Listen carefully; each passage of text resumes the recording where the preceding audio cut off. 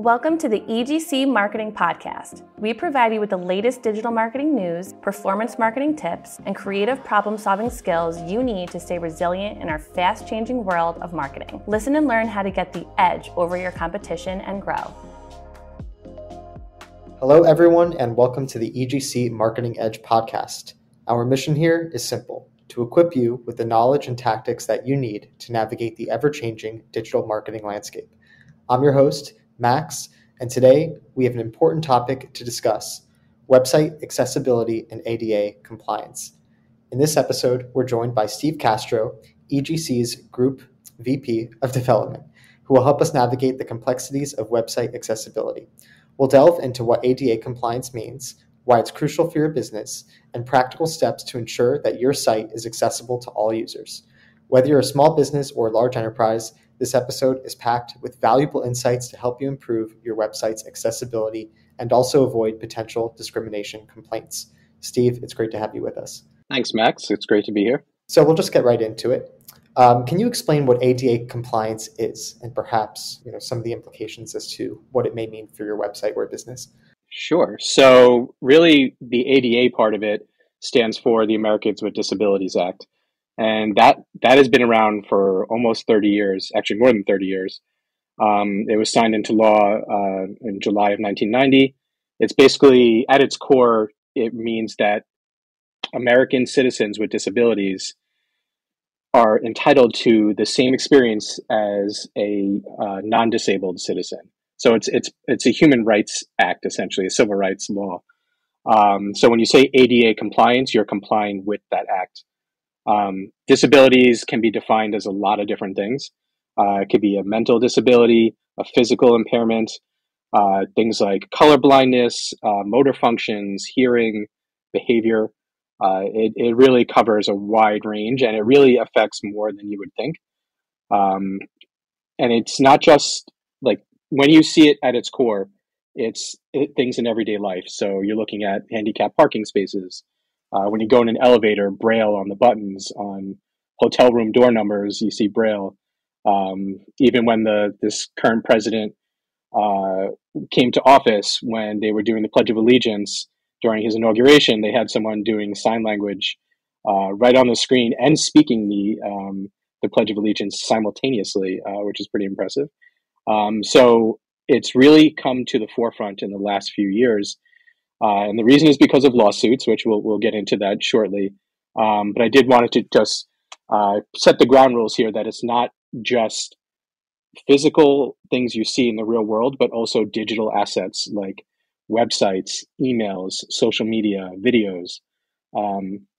So the problem with that is when this act was put into place, those things were like in their infancy. Most Americans did not have the internet in 1990. So there were no rules. It's just, they said it applies to these things, and that's all we're going to say. It's been 30 years. They still have not said more than that. They really just about 2 years ago repeated that same thing. Yes, it applies to digital assets. So the web community is like, well, how do we protect ourselves? So we're gonna play a little acronym party here. So the World Wide Web Consortium, which is the W3C, that's the main group that sets the international standards for the web. So we're not talking about just America here. We're talking about globally, which is an important thing to note later as we get into this. They have a subgroup called the WAI, which is the Web Accessibility Initiative. And they put out a group of guidelines called WCAG, the Web Content Accessibility Guidelines. So that's enough abbreviations there, but WCAG is the most important thing that we deal with on a daily basis. They are up to version 2.2, which just came out this past fall after being scrutinized for many months, years actually, before it was put into place. Within the WCAG, within those guidelines, there's 4 principles that are important to understand: perceivable, operable, understandable, and robust. And within those, there's individual guidelines for things, which I'll go into shortly regarding like image alt text and color. And then there's levels to that: A, AA, and AAA. each one gets progressively harder. Typically, we recommend our clients go with AA. It's right in the middle. It still gives you the opportunity to provide accessibility to people who need it, but keep your website visually interesting and not so black and white. It really just has to. When you get to AAA, you're talking like government level websites. They see things like the DMV, state sites, things like that. Well, I do feel like the number one reason as to why, you would want an ADA compliant website is so your website is in fact accessible to everybody. But aside from that, are there any other, I guess, business benefits of having an ADA compliant website, talking about the legal ramifications and such that you want to touch on before you really do a deep dive? Sure. Yeah. So, I mean, you hit the nail right on the head. Morally, it's the right thing to do. You want things to be available to everyone. But as a business owner, you want to avoid potential discrimination lawsuits. It's about money. There's hefty fines involved. Large companies get sued all the time and just settle.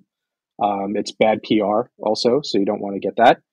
And really, because there's no direction from the Justice Department, it leaves a lot of gray area. So it's an opportunity for people to game the system, and it's kind of like a dirty secret of ADA compliance or accessibility lawsuits. I know firsthand of people with disabilities that license their name to a law firm that then uses it to send out like dozens of complaints at the same time using this person's name as the as the person on the lawsuit, and many times they're not even involved, because what happens is these companies will settle, so the person whose name they're using never even gets involved. The law firm is speaking on behalf of them. They just give this guy a check, and that's their income for the year. However, that's not the case all the time. So I don't want to say that it's bad actors across the board. Some of our clients have received complaints where the person actually wants to use the website and they want to work with us to fix it. And again, it's going to vary wildly. You'll see as we get further into this. Things that work for some people don't work for others.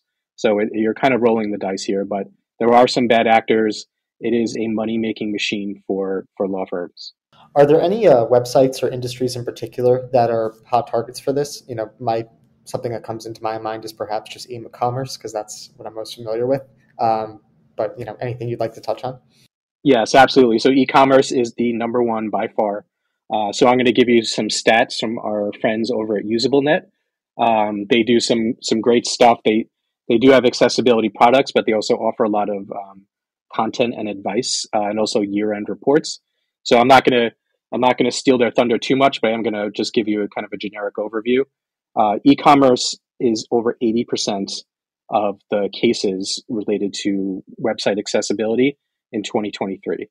So that is by far the most. And then the rest of the top five is food service, education, healthcare, health and wellness, things like that. But those are like 2%, 1%. E-commerce is number one. And the reason for that is because of COVID. So prior to COVID, education and hospitality were healthcare were at the top. But because of COVID, everybody started ordering products online like crazy in 2020. So that just, people rushed out their online stores to get them up. We were part of that. My department was putting up all kinds of notices and emergency notices, e-commerce, like quick, so people can get what they need when they were not able to actually physically go to the store. So that really greatly increased the opportunity for lawsuits for e-commerce. And I did want to mention the top 3 states. This has been the case for the last probably almost decade, maybe even more than that. But the top 3 states with the most cases filed annually: New York, California, and Florida. Obviously, 3 heavy hitter states in regards to, population and cities. But some of the Midwestern states and states in the north part of the country don't really get a lot of accessibility lawsuits. Most people don't even think of it there. I've had 1 or 2 clients during the course of my 10 years here that have approached me that were from like a state outside of New York, California, and Florida. Interesting. And I guess just to get a bit more granular, what are the actual web issues that, these people are looking to exploit? I don't want to say that, it's not necessarily the nicest thing, but perhaps some watch-outs in terms of like actual issues that need to be observed and mitigated. Sure. So this is actually a pretty easy one. It's really a lot of common sense things. Image alternative text. So we call it alt text. Really, that's text that describes what the image is. So if you're using a screen reader and the alt text by default gets filled in with the name of the image file, like 5678.jpg. If I'm listening on a screen reader, that makes no sense to me. I don't know what your image is. So that's a very easy one that they can target. They can just look at a page and right away, without any development knowledge, really be able to see that that image is not described properly. And one image can set off an entire discrimination complaint. Color contrast is another one. There are, I believe, 8 primary, and don't hold me to that, but 8 primary color blindness types, and then there's like subtypes of those, and it affects a tremendous amount of American citizens and globally, obviously too. So things like where you have your type on top of an image, like in a header banner, it's if you can't read it on top of that, it doesn't help the person be able to understand your page, and it's a lot more tricky than you think, because something visually, to me, as someone without a color contrast disability, I might be able to see it fine, but the person with it with the disability cannot. And there's tools that we use to test, because sometimes our perception of it is not accurate to what the other people are seeing. Tab focus for people with motor disabilities that maybe can't use a mouse to navigate a site if they're using some other motor control.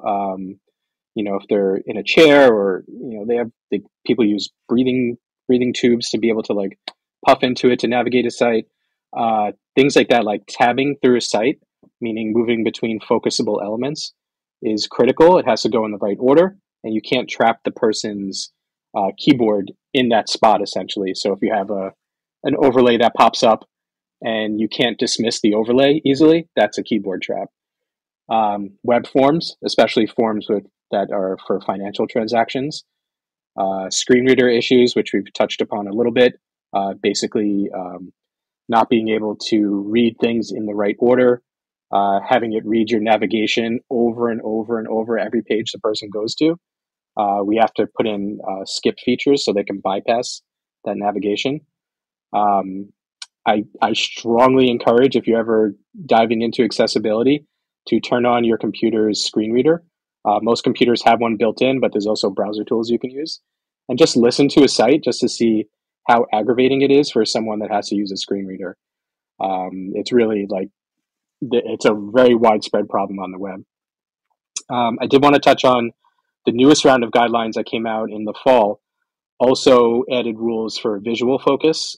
So being able to see something that is focused on the screen, typically it's a glow or, changes color, underlines for links. They added rules for touch gestures. So, now that we have mobile devices and tablets, minimum tap area. So there's guidelines that Apple has for iOS devices that have been adopted, pretty similar. I believe it's the same size, within a couple of pixels, for minimum tap area for these WCAG rules. And then I did want to point out, this is important because it often gets overlooked.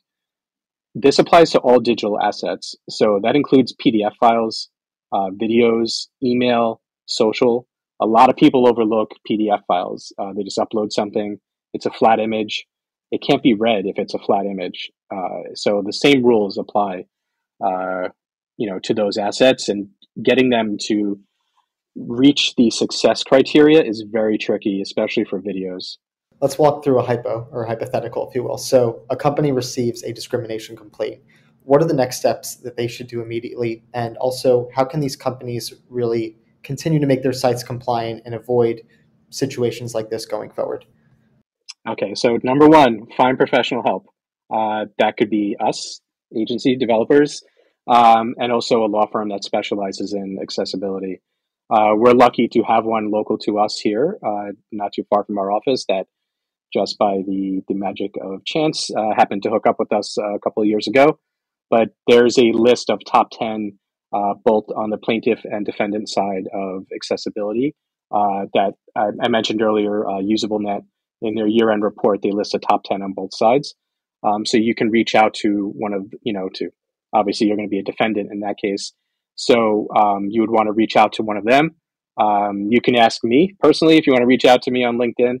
I can point you in the right direction. I know some people, that we trust in that regard, but definitely find help, because you're not going to be able to fix it on your own.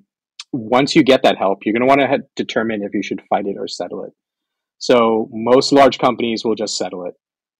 Apple, Pizza Hut, Nike, these companies get sued annually, multiple times.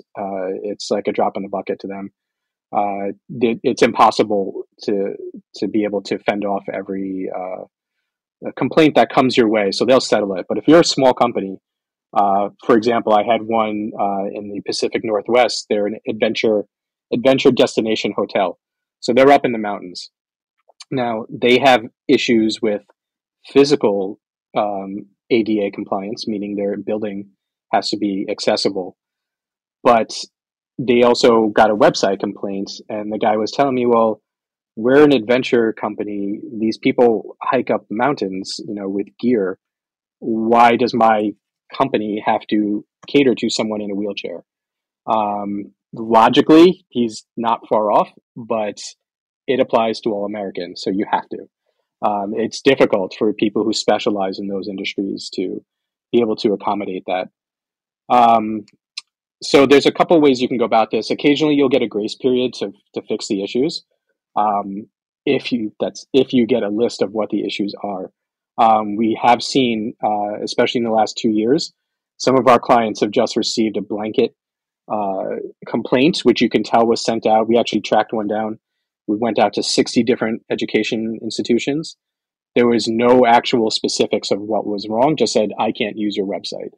But if you do actually kind of fight it gently, we'll say, and poke a little bit and say, hey, can you tell me what's wrong here? Often you'll get the opportunity to be able to fix the issues within a certain amount of time. You might still have to settle a certain amount, but you want to demonstrate that that you're taking it seriously. So step one is conducting an accessibility audit. You can do that with free tools, but it's not going to be that comprehensive. Like I said, it's best to reach out to an expert such as EGC Group. And then you're going to want to make an action plan to remediate the issues. So what we do, we offer a couple of different services in this regard. So we will either consult, we will do the audit and fix the issues, or we will do the audit and then do a briefing with the company's, personal development team. If they have somebody in place, maybe they're just, a front-end developer, they don't really have much back-end experience, they're going to need a walkthrough. So we do comprehensive reports. And again, these free tools are only going to scan what they see on the surface. They're not going to give you what you need, because when we test, it's about 60 to 70% automated test and interpreting what that means. And then like another 40% of actual physical testing, tabbing through the pages. A machine, a computer automated test is not going to be able to know if the description on an image makes sense in context with the image. It's just going to look to see that there's something there. So it really requires a human touch there. So don't fall for some of these things that we're going to talk about in a little bit in regards to services that offer. You have to understand it in order to fix it. And again, even if you decide to settle, fix the issues, because they can sue you for the same thing over and over and over. There is no limit to it. So you will get sued. We've seen one of our clients in the past get sued twice by the same person for the same thing because they chose not to take action for budget reasons. And it is more cost effective to fix the issue than to get sued over and over. Gotcha. So we touched on a lot there, which is great. But I guess the next question is there anything that companies should completely stay away from, not do in particular, that you want to address, right now? So to what they should not do is don't use ADA widgets. Those it's like a Band-Aid. Essentially, when you are a disabled user, they are using their own assistive technology already. They don't need your little widget. They have their own stuff already installed on their devices and their browsers. The fixes that these widgets put in place, they're not reliable. So I just mentioned image alt text. They will use, I guess it's an AI of some sort, probably like a very low level one, to guess what the image is. And we've seen it happen where, oh yes, it has alt text, but it makes absolutely no sense. Sometimes it's completely wrong and could be damaging to the company if it says the wrong thing. And also, the widget does not guarantee that you're not going to get sued. 20% of cases in 2023 still involve sites that were utilizing the widget, so it makes no difference whatsoever. We often get clients asking us, can we just put this on? I tell them you can, but it causes its own problems. It sometimes creates more than you would expect. And then, as I mentioned just a few moments ago, watch out for companies that try to sell you on these services where it's like a script that fixes your site on the fly as it loads. That doesn't really fix the issues. The issues are still there. It's just masking them. And also, those scripts don't work if the person has JavaScript turned off on their machine.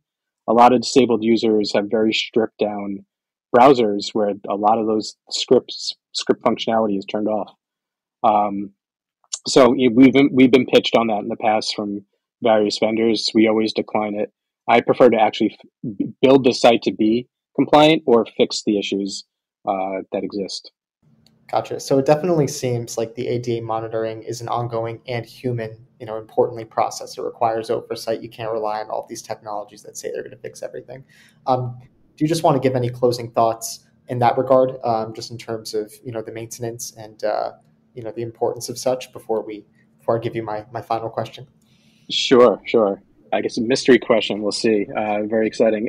So we recommend doing accessibility and audit every 3 to 6 months. So, like I said, accessibility is ongoing. If you have a lot of people that touch your site, like editors, content editors, bloggers, developers, creatives, they need to be trained to know what to look for. Like developers can only fix and automate so much in accessibility, but the content that goes in and that gets edited daily needs to be checked periodically. So we typically say every 6 months. If you're a real heavy target, like let's say you're in New York and you have an e-commerce store, then you would want to maybe check it every 3 months. Theoretically, if you're doing it correctly, your effort there will diminish over time because you'll have fixed the issues. I mentioned training. You're going to want to establish an accessibility policy page on your site that just mentions that you are aware of accessibility, you take it seriously. These are the WCAG rules that you're complying with.